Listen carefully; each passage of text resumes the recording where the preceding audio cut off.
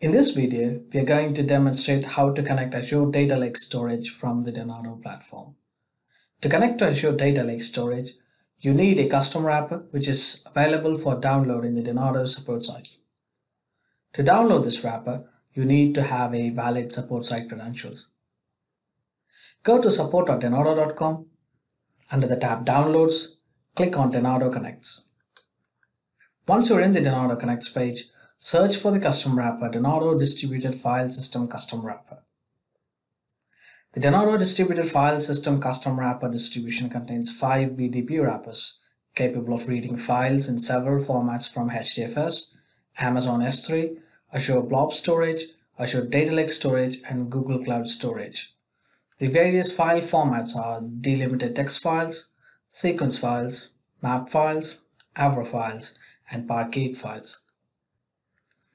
Also, it contains a custom wrapper to retrieve file information from the distributed file system and display it in a relational way. Click the download icon next to the wrapper name. Now the wrapper is being downloaded. Unzip the file to have the jars extracted. After the wrapper is downloaded, we need to import this wrapper into Virtual Data Port Administration tool. Open the Virtual Data Port Administration tool. Click on the File menu. Select the option Extension Management. A new window is opened. In this window, click on the Import button to import the downloaded custom wrapper. Click on the Import button. Browse to the folder location where you have custom wrapper Denodo Distributed File System Custom Wrapper present. Please note that the wrapper has 3 jars present in the dist folder. Please make sure to select the correct jar file in order to be able to utilize the complete features of the custom wrapper.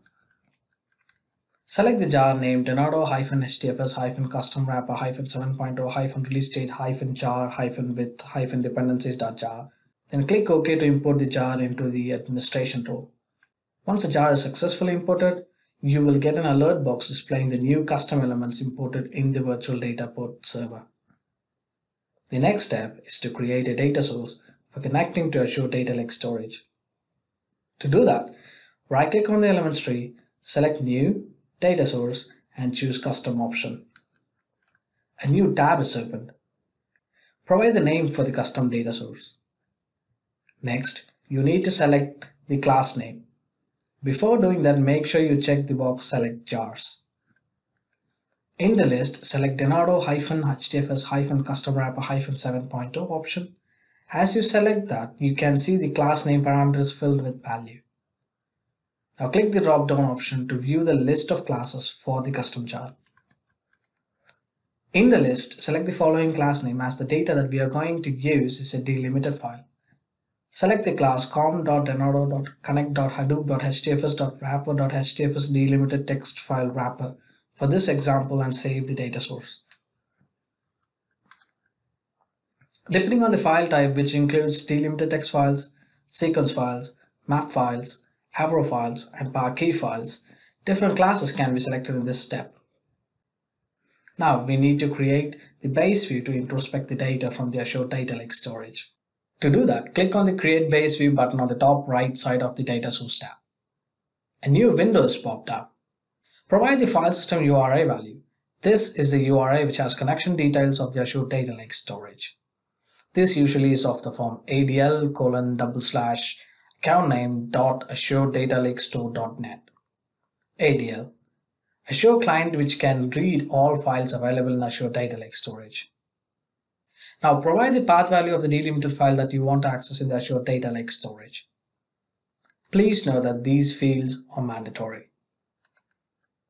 Now we need to provide a configuration file that overrides the default core parameters file in order to establish a successful connection to Azure Data Lake Storage.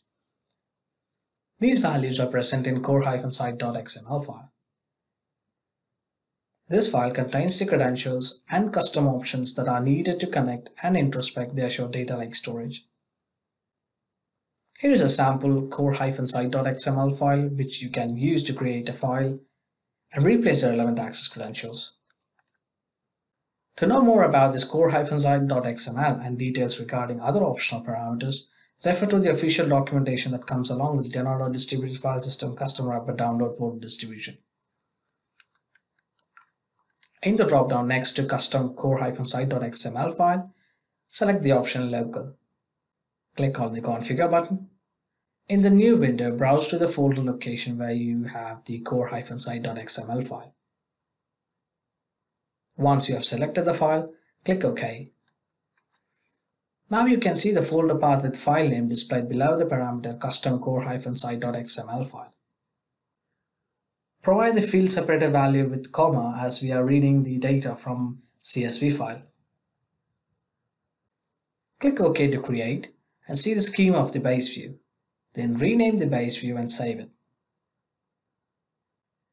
Next is to see if we can successfully view the data by executing the base view. In order to do that, click on the execution panel on the top right side of the base view. In the execution tab at the bottom, click on the execute button on the right. As the results are received, you can see them being displayed in the output tab. Thus, we have successfully connected to Azure Data Lake Storage from Denodo Platform using Denodo Distributed File System Custom Wrapper. Thank you for watching this video. Hope you learned about connecting to Azure Data Lake Storage from Denodo Platform.